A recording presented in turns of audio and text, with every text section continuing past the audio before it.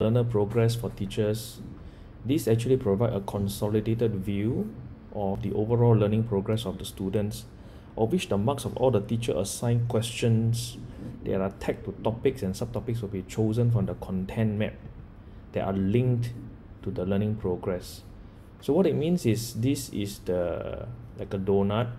So in this case, all the assignment that has been given to the students that are linked to this content map will be shown as 72 marks, of which 50 is included and tagged to the content map.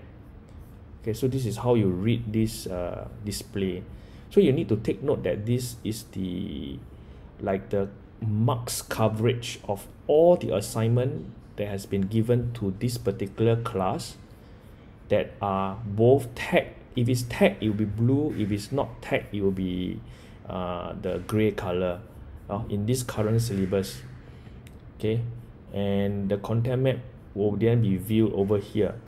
Let me just go through this. What does this do? This search for subject is for ease of, let's say I want to include certain things from the MOE library or maybe community gallery, then you can come here and then it will surface those resources for you to add quickly and farm it out as a assignment, because only assignments are seen here in the learning progress. So if I did not say this in earlier videos, you can come to learning progress via this 3-dot menu and then the subject. So this interface here, let's go through chronologically. So this is to view the excluded question. What it means is when you click on this excluded question, these are questions that shows you that there are certain assignments that has certain questions that are excluded. That means they are not included in this display.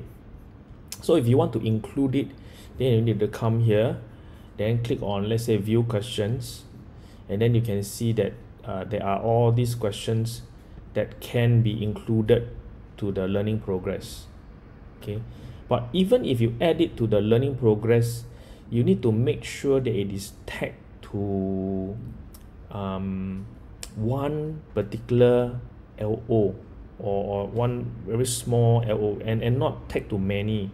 The reason for this is it will actually mess up the computation for the donuts, and even at the bottom it will double count. So you will see that typically the advice is to only look at tag to one particular learning objective. So what I mean is, let's say that this particular learning objective, you will notice that there's one question, and if I view at this particular tag resource, there is only there's one question, but this question, let me just click on the details to show you what I mean. Okay, so when you come here, you need to come to edit, okay, agree to okay it. Then you will see that in this, either this 3-dot or this gear, you must make sure that this particular tag is only tagged to one. Because if I tag to, let's say I tag to another one, okay, if you remember, now let's say I tag to another one, so now there are two, which is not the best practice, even though it's typically possible to do. You will notice that in my content map, previously the number was or something, and then now the number has increased. Okay, so that is why we need to tag to only one. So if you remember now, this is 73, this is 51, and if I go back to this particular quiz, let me try to edit it again. Okay, go to the 3-dot.